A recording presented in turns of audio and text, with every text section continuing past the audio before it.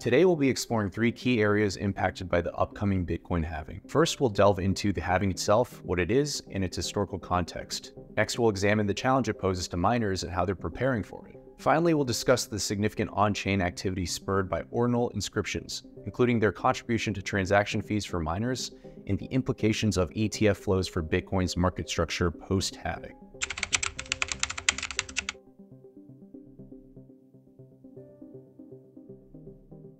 Hi, my name is Michael Zhao. I'm a research associate at Grayscale Investments. So what is the Bitcoin halving? The Bitcoin halving is an event embedded in Bitcoin's protocol that reduces the reward for mining new blocks by half. This occurs approximately every 4 years. This mechanism is designed to create scarcity by limiting the new supply of Bitcoin, mirroring the scarcity of precious metals. The next halving, in April 2024, will decrease the block reward from 6.25 to 3.125 Bitcoin per block. So historically, halvings have been associated with price increases, but it's important to note that these are not solely due to the halvings themselves. Past price surges around halvings have coincided with significant macroeconomic events, such as the European debt crisis in 2012, the 2017 ICO boom, and the expansive stimulus measures during the 2020 COVID-19 pandemic. These events could have highlighted Bitcoin's potential as an alternative source of value amidst economic uncertainty, contributing to its price appreciation.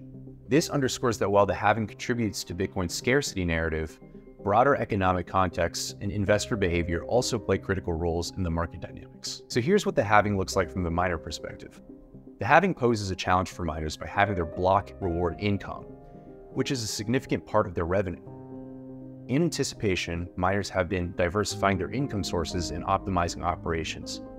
For example, they've engaged in fundraising through equity and debt issuances and selling Bitcoin reserves to ensure they remain operational and secure post-halving.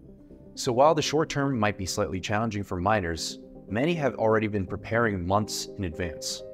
Eventually, we believe miners will stabilize like they have done in the past. In terms of fundamental on-chain activity, ordinal inscriptions have brought a new layer of activity to the Bitcoin blockchain.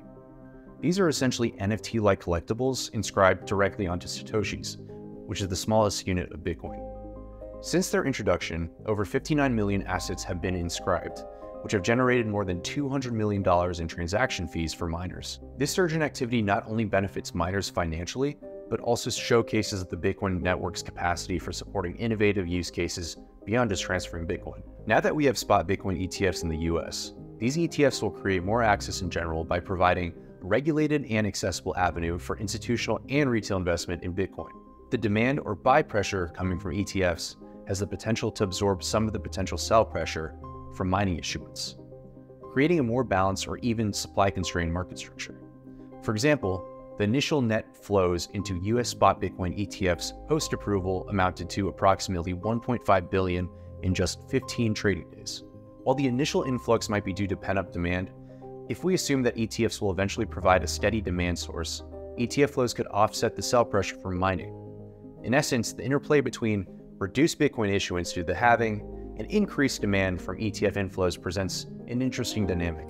It suggests that while the halving reduces supply growth, ETFs can contribute to demand growth. This potentially leads to more favorable supply-demand balance and could potentially support Bitcoin's long-term value appreciation. For more information on this topic, as well as other research topics, please visit grayscale.com. Thanks so much for listening.